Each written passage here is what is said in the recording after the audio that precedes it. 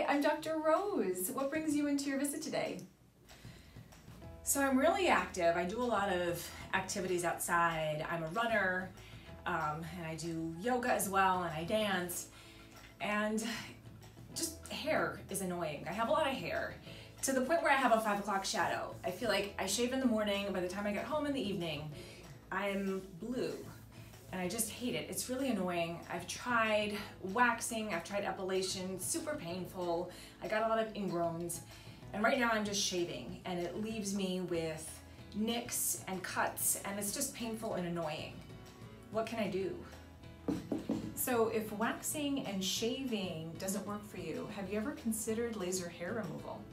Well, laser, that kind of sounds scary and painful. Does it hurt? Well, we do have laser hair removal here at Rose Dermatology, and the good news is it doesn't hurt, it's pain-free. But it's summertime, I'm gonna be outside a lot in the sun. Is laser hair removal gonna stop me from doing what I need to do outside? The nice thing about this laser is that you can use it on tan skin. You just have to be careful after the laser hair removal procedure, just for the first few days that you don't get a sunburn. So I have a lot of ingrown hairs. Is the laser hair removal gonna help with those? So I can do an evaluation of ingrown hairs and extract any that I see. I'd like you to strongly consider laser hair removal, especially for ingrown hairs, because any type of epilation, especially waxing, can leave it so that the hair is left to grow underneath the skin, and that causes the ingrown hairs.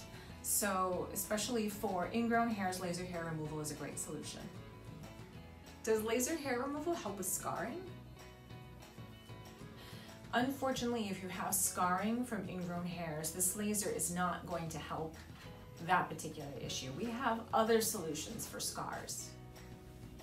So I find that when I'm working out and I sweat, it makes me break out in acne, usually my chest and my back. What can I do about that?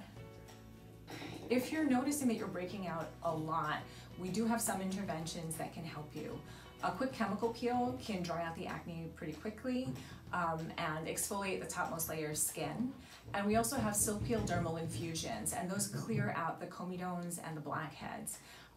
Pretty much with no downtime, you are red carpet ready and your skin is prepped to look its best. Can I still do that if I go on vacation? So if you're going on vacation, then it's best to go with a silk peel, because the chemical peel will sometimes make you peel a little bit. So then we need to stick to our silk peel dermal infusions. I'm having some problems with some rough skin as well, usually elbows and knees when I'm doing a lot of yoga and like plank poses. And I started lifting and I'm noticing my hands are getting really rough. What can I do about that?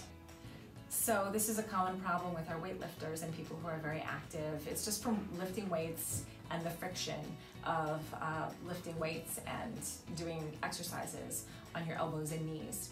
Usually I recommend exfoliative creams for this issue. The callus is not going to go away completely. In fact, it actually might be dangerous to try to get rid of the callus. You need the callus. You're using it every day, you're working out, it's there to protect your skin. So really what we're aiming for is just to kind of lessen it a little bit so it's not annoying, and it's still there to protect you when you need it. Thank you so much, Dr. Rose, you're the best.